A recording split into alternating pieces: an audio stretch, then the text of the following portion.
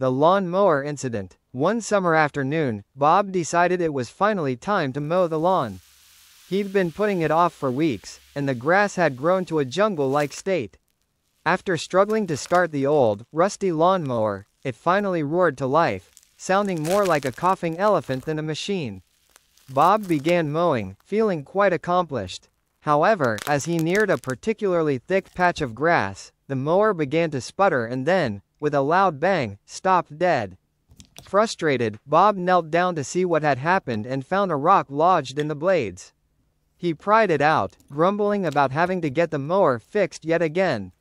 Undeterred, he yanked the starter cord with all his might. The mower sprang to life, but this time, it took off like a rocket. Bob, still holding the handle, was dragged along behind it. The mower barreled across the yard, through flower beds, and even over a small garden gnome, leaving a trail of destruction in its wake. Bob's wife, Karen, watched in horror from the kitchen window as her husband was dragged through the yard, screaming for help.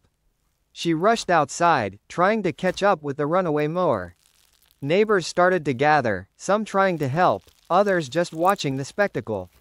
Finally, the mower ran out of gas and sputtered to a stop. Bob lay on the ground, grass-stained and exhausted, while Karen stood over him, hands on her hips. This story is fictional but designed to bring a smile to your face with its humorous and exaggerated events. Thanks for watching.